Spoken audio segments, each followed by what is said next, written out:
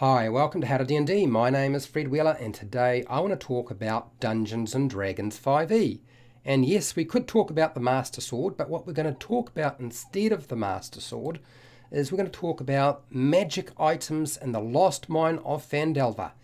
Believe it or not, somebody's actually making a video on the topic, and it just happens to be me. I'm not surprised. This is a Dungeon Master guide to the Lost Mine of Phandelver. If you are a player playing in this adventure, do not stick around. Go finish playing the adventure first, and then you can come back and have a look at this video if you like. Otherwise, I think you will find your Dungeon Master will not be very happy with you if you stick around. But if you are a Dungeon Master planning to run this adventure or running this adventure, stick around because I will answer the questions that you probably have on the topic. Here we go. First question, should magic items be added to this adventure? Should you add in additional magic items that are not included in the adventure? Okay, so my answer to you on this is no. I would not recommend adding additional magic items to the adventure. Although there is an exception. Potions of healing are always a good idea, particularly with a group who do not take a class who have healing abilities. So if you had a class like cleric, bard, they work fine, druid, they're all good at healing. But if nobody takes that class, then dropping a lot more healing potions might be really helpful. Otherwise, they will be relying very much on the short rest. Okay, next question. Should magic items be removed from the adventure? Now, I know a lot of people are going to get confused by my answer to this, but there are multiple aspects to it. Really, I would say when it comes to should you actually remove something from the adventure, that is up to you. If you want them to be rare in your world, if you feel there are enough magic items in the adventure already that you do not need to add any more, great. If you feel that you want to go and take out, the thing is, when you remove stuff, people aren't necessarily going to know that that's the case. Unless you're playing Dungeons & Dragons Adventurers League, they really won't know if the magic items were in the adventure or not in the adventure. So that's up to you.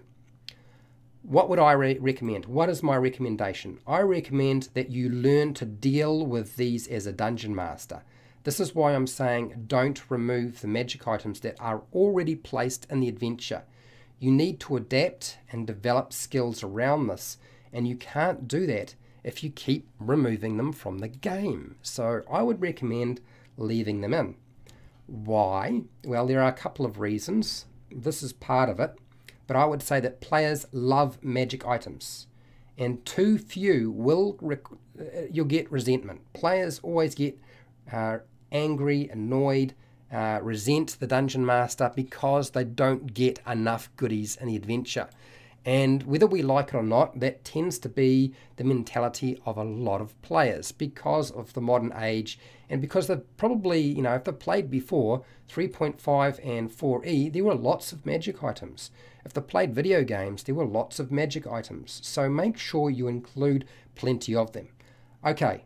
Another reason why you don't really need to remove these magic items from the game, most of the really powerful permanent magic items are found in the very last quest, Wave Echo Cave.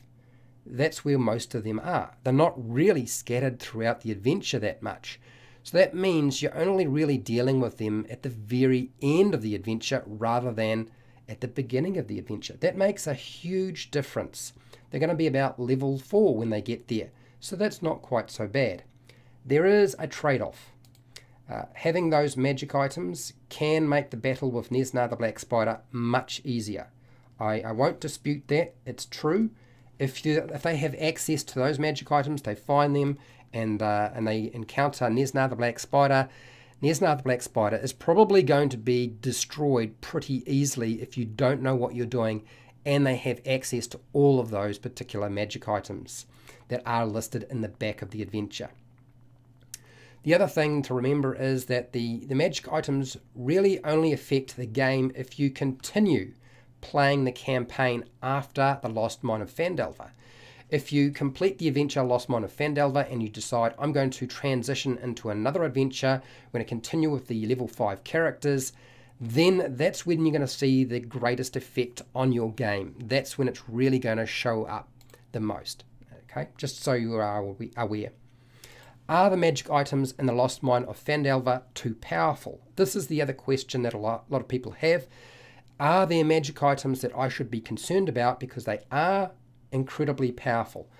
I have a particular view around magic items, and my belief is, and I have put this into practice, that really the players don't need magic items to be able to be successful in Dungeons and Dragons 5e. They really do not need them, but they like them, so we can't get past that particular aspect of the game, can we?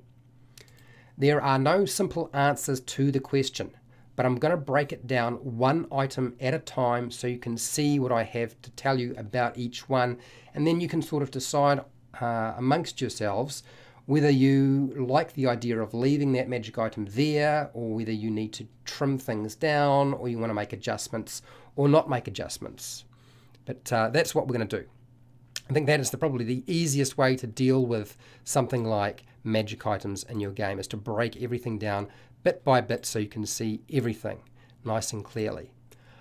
Okay, covering all of the magic items that we have, these are the magic items in the Lost Mine of Phandelver, starting with number 1. I'm going to break it down into the consumables first. Don't worry about potions and scrolls as they get consumed. They have a one-use application. Once they get them and use them, they're gone. And there aren't that many of them in the game that you need to worry about. So don't freak out about potions and scrolls. Number 2 is the boots of striding and springing. This is quite an amusing magic item, if you ask me. It affects the walking speed. It's only really going to make them walk as fast as 30 feet. If they walk that speed already, that's not going to have no effect whatsoever. If they're a smaller creature and they walk at 25 feet, then now they can move 30 feet. Who cares? And it also improves their jumping, which will have little to no effect on your game unless you run your Lost Mine of Phandelver adventure like the Super Mario Brothers. If you don't run your game like the Super Mario Brothers, then it won't have any effect. You'll be fine. Number 3, the Wand of Magic Missile. This is like having a low-level wizard in your party when you have this item available to your players, which means potentially they can cast from it, and anybody could. It doesn't necessarily have to be a wizard or a sorcerer or anybody with any kind of arcane knowledge or skill. It could be 6 magic missiles each day, and then because they can do that, they're going to supernova. If they are a caster, they'll supernova all of their spell slots, burn through all their spell slots, and then use this item as a backup. I think that's the thing that I've noticed the most when people get access to the magic missile wand, is they just burn through their slots, knowing fully well that they can probably keep going for a decent amount of time because they have this magic missile wand. Okay, number 4. Number 4 is one of my least favorite magic items in the game because it's almost always consistently requested by my players, particularly of a certain class and a certain play style. So the gauntlets of ogre power, enormously beneficial to weaker player characters. Why? I will explain. They're overpowered in every sense because they improve your melee attack and damage rolls. They will increase the strength checks that you might have to take. That includes something like an athletics check. What is an athletics check used for? It's used for grappling, it's shoving, and trying to escape from a grapple or a shove. Your carrying capacity is going to improve. Now that might not seem like an awful lot, but carrying capacity affects your ability to wear different types of armor. So if you are deciding to multi-class your character, and suddenly you are picking up different proficiencies and you're struggling because you're spreading all of your points all over the place, you don't have to worry about that sort of thing because Gauntlets of Ogre Power give you a straight out 19 in strength, which is fantastic. Beware of paladins, barbarians, fighters, monks, and strength-based classes that grab this item and then all they do is just take or stock up on feats. Because feats are incredibly powerful, and if you're using them in your game, you will find they don't need to worry about powering up their ability score. They can just keep grabbing the feats, because for them, the extra benefit of having a 20 in strength may not be worthwhile compared to taking something like a feat such as Sentinel, Weapon Master, and Sharpshooter and other things like that. So just be aware of that. I have always found that if I start off a game at a higher level than level 1, and I say, okay, you can have a magic item, what would you like? Most of the time they will say, particularly if it's the rarity is sort of common, uncommon, and not too high, the first thing I get is, well, Gauntlets of Ogre Power, Fred, and it's a trap, just so you know. Okay, number 5 is the Staff of Defense. Now, Staff of Defense shows up in the Red Brand hideout. So this is the one item that really is going to be showing up much earlier in the adventure compared to later on. This is not great for a mage or a wizard or sorcerer because the casting of shield is an action rather than a reaction. And I know a lot of players who got really confused when they saw this item. They said, well, that doesn't make sense because, in the book, it must be a misprint. The staff must only be used for reactions because that's how shield works. But that's not how it works. So it's not great for a mage, sorcerer, or a wizard. Okay? But it's crazy good for a heavily armored tank and a choke point, where there's just a 5-foot space and that's it, and they can just stand there with this incredibly high armor class. How do they do that? Potentially they can cast 4 shield spells and 1 mage armor, which of course they probably won't do unless they are sleeping and they don't want to sleep in their armor because there are disadvantages to doing that. But the benefit is that 4 shield spells per day without breaking the item. An armor class of +1 is also included in the staff, and that makes a big difference in Dungeons & Dragons 5e. I know a lot of people say that these 1s and 2s in Dungeons & Dragons are not a big deal, but they do actually make a huge difference, and in particular to armor class because of the concept of bound accuracy, but I'll get back to that. Okay, number 6 is the Spider Staff. Potentially 4 web spells every day and 1 spider climb spell. So that's really significant. But on top of that, you get significant melee damage increase at low level. And in fact, really, it's going to affect what your level is. 1d6, an extra 1d6 poison damage will make a difference. That's with every single attack. So if it winds up in the hands of somebody who has multiple attacks, they're getting an additional 1d6 for every attack they make with the thing. Which means that it's not necessarily the weapon that's going to be picked up by a mage, even though you can cast web with it. Now the thing about the web spell is it's a battle-winning control spell, particularly in confined locations because it ties up the enemy and makes it pretty hard for them to maneuver. So just be aware of that particular item. But like I said, you don't need to worry so much about that item because it doesn't show up to much later in the adventure. Okay, number 7. Number 7 is the Ring of Protection. It gives you a bonus of +1 to your armor class, and it gives you a +1 to saving throws. All saving throws, including death saving throws, which is actually quite rare. You don't usually have too many things that can change that. So it's quite a good item. But in the hands of a low armor class character, it's not really going to be too concerning. When it becomes dangerous, it's dangerous in the possession of, yet again, those heavily armored classes and characters. Armor class bonuses have a drastic effect on the chance to actually affect hitting the target. So an extra +1 makes a big difference. The fact that you get +1 to every single saving throw as well, and there are 6 different saving throws, and then on top of that you have the death saving throw. This is a really good item. What I find is the heavily armored characters, they want to try and get a ring that'll give them an armor class bonus. They'll want to grab some armor that gives them an armor class bonus, and I mean magic armor, okay, not just standard armor, not just full plate armor or breastplate armor. They were looking for something a bit more impressive than that. So then you go around and you start collecting all the other items that can give you those bonuses. It can have an enormous effect on the game. And you won't even be able to hit those targets half the time then. Okay, number 8 is magic armor. That's the magic +1 armor that exists in the game.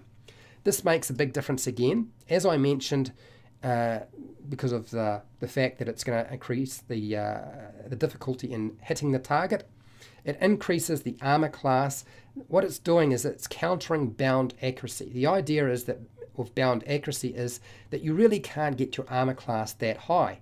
But if you put on a ring, you wind up with armor and you wind up with other things that will change that. Then that changes everything. You can wind up with characters walking around with a 25 AC. I've even seen 30 as an AC in the game of Dungeons and Dragons 5e. It's probably not going to happen in your game. It would take a bit of time, but it's still an issue. I consider magic armor much more troublesome than a magic weapon, just because of the way it affects bound accuracy and the chance to hit. Okay, the last thing you probably need to talk about, and that is number 9, that is the magic +1 weapons. These will not break your game.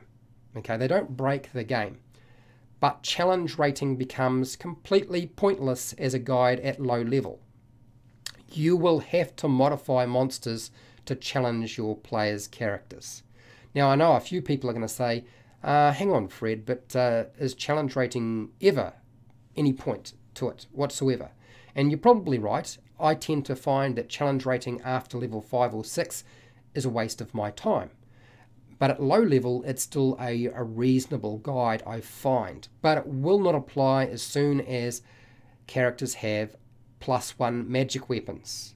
And of course, even something as high as a +2 or +3, it makes it even worse. Okay. Now, why is that? 1, challenge rating no longer useful to you whatsoever. Additional work you have to do because you have to modify every monster. And you might find you have to push the monster's hit points up to maximum to make them a challenge. Magic weapons also eliminate a monster's damage resistances and immunities. Now, we're not so concerned about dealing with the immunities because we want them to be able to actually do something to the creature at some point with something. Damage resistances, a lot of monsters have damage resistances, and as a result of the damage resistance, they don't have to have that many hit points to keep them in the game. But as soon as you start mucking with that, it changes everything, okay? Then again, as I said, I find magic armor much more troublesome than magic weapons. Because at least with something like a magic weapon, I can just increase the hit points of the monster. When the player's armor class goes up, there's not an awful lot I can do other than going through and changing the chance to hit for every single monster that I have, which just feels like it's circumvented the whole point of having the magic armor in the first place. But anyway, I'm hoping this covered pretty much everything you needed to know about the magic items in the Lost Mine of Phandelver. If it did, fantastic. As it happens, I have a series of videos on the Lost Mine of Phandelver, which you are welcome to go and check out. Covers, I think, pretty much everything now. I might have left out a few things, but you'll find something that's useful. If you're not into the Lost Mine of Phandelver, but you still are interested in hanging around and checking out my channel, I have advice for players and dungeon masters. Every aspect of Dungeons and Dragons you can possibly imagine. I have a lot of videos. If you want to support the channel so I keep doing videos like this, you can support me on Patreon.